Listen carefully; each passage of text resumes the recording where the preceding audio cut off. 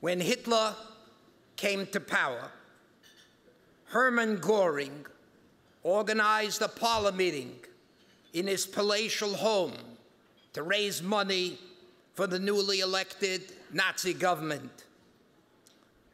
The event was attended by Germany's leading industrialists.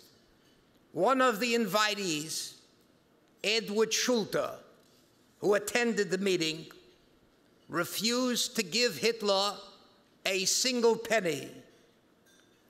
Of all the great non-Jewish heroes of the Holocaust, Wallenberg, Schindler, Sugihara, only one man holds the distinction of having risked his life and that of his family in a desperate attempt to warn the United States, England, and the Jewish community that Hitler intended to murder all of Europe's Jews. Germany in the early 1930s. Adolf Hitler and the Nazi Party take power. Hitler becomes chancellor and begins his 1,000-year Reich.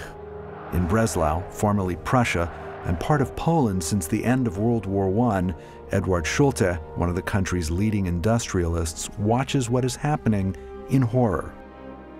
Born into a wealthy Dusseldorf family that ran a prestigious art gallery, Schulte was the general manager of the German-owned Giesche Erben, the largest producer of zinc in Europe.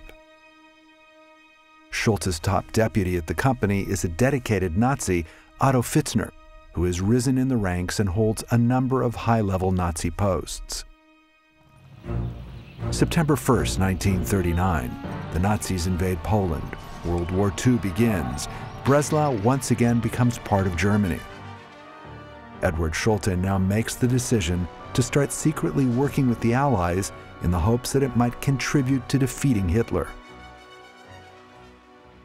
During business trips to Switzerland, he meets with American and British intelligence representatives and passes on information gleaned from his deputy, the loyal Nazi, Otto Fitzner. Among other things, Schulte brings details about Germany's V-1 and V-2 rocket program to the Allies. January 20th, 1942. High-ranking Nazis meet in a villa outside of Berlin at Lake Wannsee to organize the so-called final solution of the Jewish question, the Nazi plan to kill all the Jews of Europe. In July 1942, SS leader Heinrich Himmler stops in Breslau after inspecting the Auschwitz-Birkenau death camp. He is hosted by Otto Fitzner. Fitzner later brags to his boss, Eduard Schulte, about what Himmler has told him about the final solution and Auschwitz.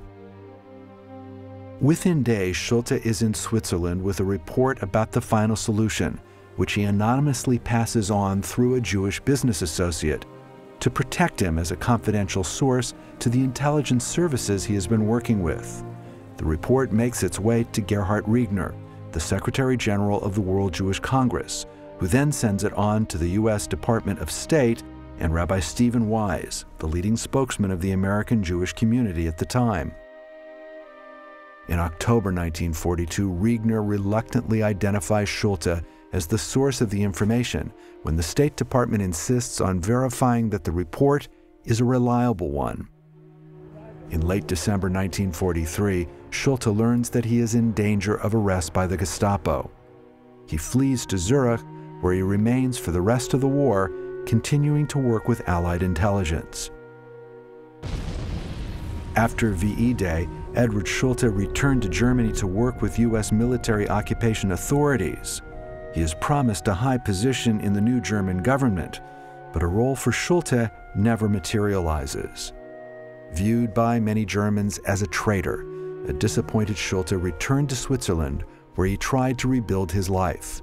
He died in January 1966.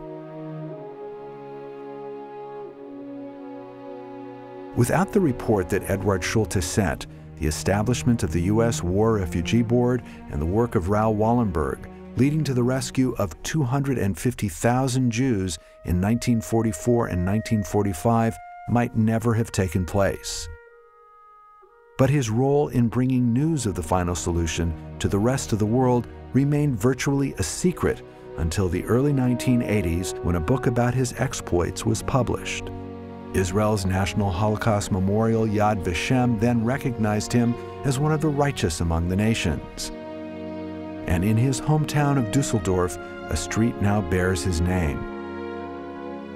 Albert Einstein once said, "The world is a dangerous place to live, not because of the people who are evil, but because of those who don't do anything about it." Eduard Schulte is an inspiration to those who are trying to make the world a less dangerous place.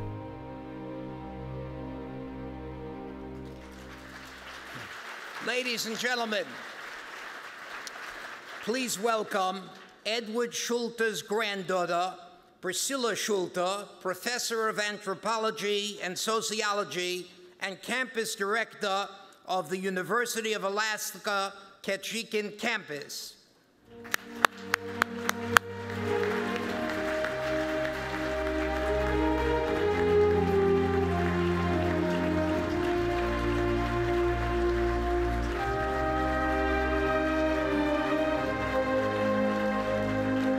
It is a special honor on behalf of all the survivors to present posthumously to your grandfather, Eduard Schulte, the Simon Wiesenthal Center's Medal of Valor.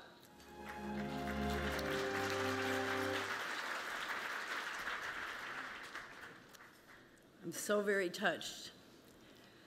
I'm honored to accept the Medal of Valor on behalf of my grandfather, Eduard Schulte.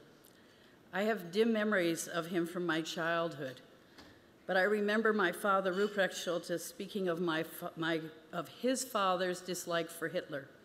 My grandfather disliked the Nazi Party and viewed Hitler as a hoodlum and a gangster.